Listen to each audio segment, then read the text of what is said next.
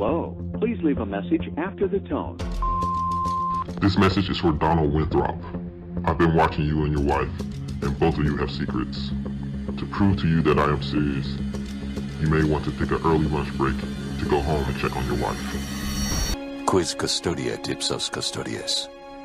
Who guards the guardians? We got it covered.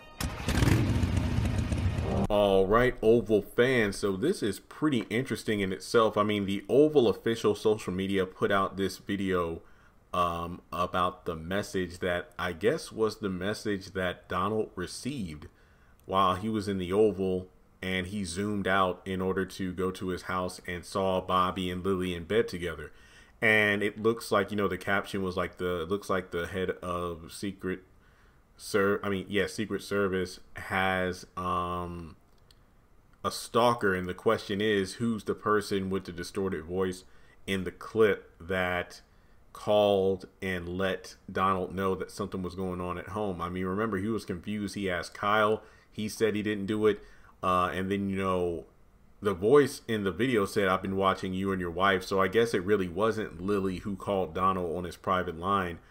You know, it could have been Max, or more people are leaning towards it could have been Jason. Now, it does kind of make sense because remember, not only did he record the audio of his mom and Sam having sex and then sent that over to Priscilla, but it could be the same scenario where he's been watching Donald and Lily, and then he wanted to, you know, put a gap in their relationship, because it would actually make sense, because remember, Lily was the first person who really stood up to him. So this could be his way of getting revenge on her by, you know, catching her in a situation and then telling Donald to go home to bust the situation up before Bobby busts. But I guess we're supposed to believe it is Jason because he's the kind of crazy MFer who would do that sort of thing. Remember, he was able to get the passcodes to get on Hunter's secret server.